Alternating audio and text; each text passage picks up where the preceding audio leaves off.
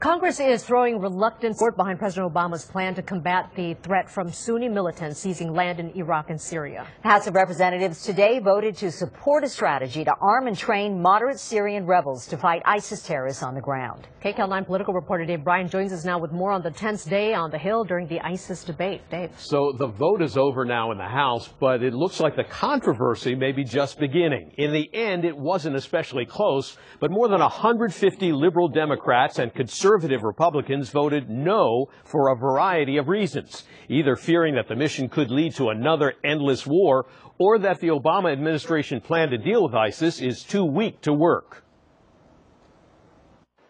This vote, the yeas are 273, the nays are 156. The amendment is adopted. The vote to authorize the arming and training of moderate Syrian rebels to fight against ISIS, the militant Islamic State, capped off a day of dramatic debate and deep divisions in the House of Representatives. Divisions that were played out on the floor of the House, where California Congress members played a prominent role. Voting against this request would send a terrible message that America is unwilling to stand with those who are already fighting a common enemy, and confirm the views of many in the region that America is but a paper tiger. Madam Speaker, our consistent experience in this region should be screaming this warning at us. We're making a big mistake. In an uncontrolled, war-torn, destabilized country, who do we trust? We don't know if somewhere down the line they will turn our guns right back on us. That question, can those believed to be fighting against ISIS be trusted with weapons provided by the U.S., pervaded much of the debate, even from a California Republican who fought with the Marines in Iraq and Afghanistan.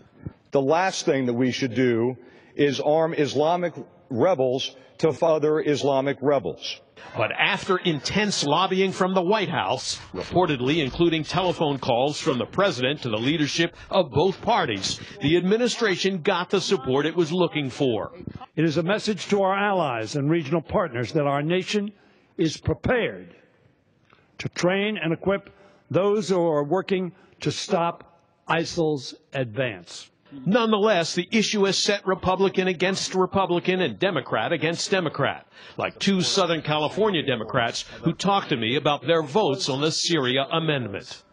It was something I voted for. The threat from ISIL is very real, and if we're not prepared to put ground forces of our own there to fight ISIL, and I certainly don't think that's either desirable or productive, then we have to find those we can work with, and that includes the Syrian rebels. But I voted no today. I completely believe that we need to confront ISIS, but we cannot do it in an impulsive manner with an incomplete strategy and without the full-on participation of a Congress that debates and passes an authorization for the use of force.